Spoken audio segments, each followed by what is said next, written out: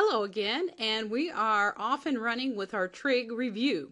So yesterday we talked about the Pythagorean theorem. Today we're going to be talking about the trig ratios, sine, cosine, and tangent, and their reciprocals. There's actually 6 trig ratios, so we're going to go over those today, and our goal is that you'll be able to set up trig ratios of a right triangle, and eventually tomorrow solve for missing sides and missing angles of right triangles using these trig ratios.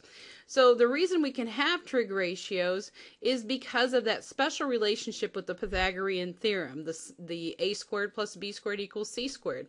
The lengths of a right triangle are constrained by the fact that the leg squared plus the other leg squared has to equal the hypotenuse squared. So that creates a special relationship between the angles of a right triangle and their sides, the sides opposite the angle, the hypotenuse, and so on. And these are the special ratios. The sine of an angle, so sine of theta, that's the measure of the angle, equals the length of the opposite leg over the hypotenuse. You just put those numbers right in there. The cosine of an angle is equal to the adjacent leg over the hypotenuse. And the tangent of an angle is the ratio of the two legs, opposite over adjacent. So remember from yesterday that the hypotenuse is the longest side. So sine and cosine are always 1 or less. Here's the steps that I would take to form these ratios. Number 1, label the hypotenuse. You should be able to know that that's the side opposite the right angle. Number 2, label the legs with respect to the angle as either opposite or adjacent, but it depends on which angle of the triangle you're looking at. And each right triangle has 2 acute angles. So you have to look at the angle. The leg opposite that is also the leg adjacent to the other angle, so be careful about that. And then form your ratio, sine, cosine, and tangent. So let's start with this first example on your notes. Find the sine of theta in this triangle.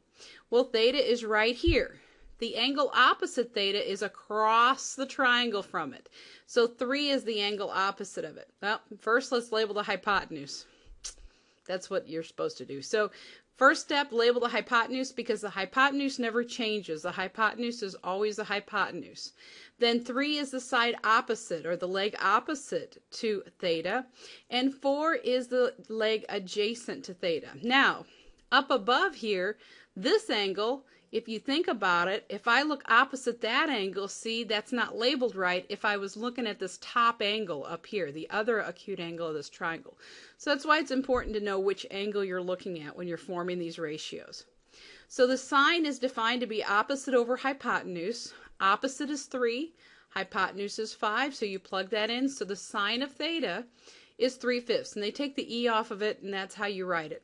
When you're writing these, make sure you put theta and you put the ratio of the two sides on the other side of the equals. Cosine is defined to be the adjacent leg over the hypotenuse, so it's going to be 4/5. And tangent is the ratio of the legs, and it's opposite over adjacent. So that's just going to be 3/4. So there's your first 3 trig ratios. And I'm hoping you might have done this in geometry, but if not, I think you can catch on pretty quick. A nice mnemonic device that they use is called SOHCAHTOA. So if you look, there's S equals O over H, C equals A over H, and T equals O over A. So this is so you don't have to keep referring back to everything. SOHCAHTOA is sine equals opposite over hypotenuse, cosine is adjacent over hypotenuse, and tangent is opposite over adjacent. Okay, the other trig ratios, and I can think of no better time to introduce them than now, are the reciprocals of the main trig ratios. You know how fractions, you get the one, you got to get the reciprocals. Cosecant is the reciprocal of sine. Oh, these are all out of order. Well, let's just put them up there. So cosecant is the reciprocal of sine. So instead of being opposite over hypotenuse, it's hypotenuse over opposite. It's abbreviated CSC. Secant is the reciprocal of cosine. It's SEC of an angle equals hypotenuse over adjacent. So notice it just flipped. And cotangent is the reciprocal of tangent. So instead of being opposite over adjacent, cotangent is adjacent over opposite. When you're doing these trig ratios, don't forget to put the theta or the measure of the angle in there. That's very important.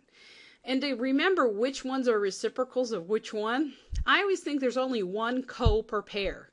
So for example, sine cosecant, cosine, secant, tangent, cotangent. So do you notice with each of those pairs there's one co in it, so that you can kind of remember that cosecant is the reciprocal of sine. So one last example here. Let's try to find all 6 trig ratios with relation to this right triangle. My first step is going to be labeling the hypotenuse. The hypotenuse is the side opposite of the right angle, which in this case is 13. So we'll label that. And then our angles over here to the right, theta, if we go opposite, that's going to be 5. The adjacent leg is 12. Remember, the adjacent leg actually forms a side of the angle. So there's opposite, there's adjacent. Sine, cosine, tangent, so ka-toa. So sine is opposite over hypotenuse. So that's going to be 5 over 13. Cosine is adjacent over hypotenuse. So that's going to be 12 over 13. And tangent is opposite over adjacent, which is going to be 12 over 13. Oh, that's wrong. That should be 5 over 12.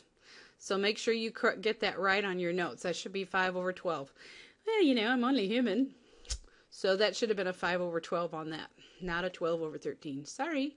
Cosecant. Remember, the cosecant, reciprocal of sine, 1 co per pair. So all I'm going to do is flip this around. Once you find sine, I would just flip it upside down to get the cosecant. So that's just 13 over 5. Secant is going to be the reciprocal of cosine. So instead of being 12 over 13, it's going to be 13 over 12. And cotangent, this one, which this angle was wrong, it should be 12 over 5. I mean, yeah, 12 over 5 should be this last cotangent one. Sorry about that, these two were wrong, but hopefully you got that corrected. And that's all there is to it. Now you're ready to roll for tomorrow. I hope you were able to put that together on how to form those trig ratios.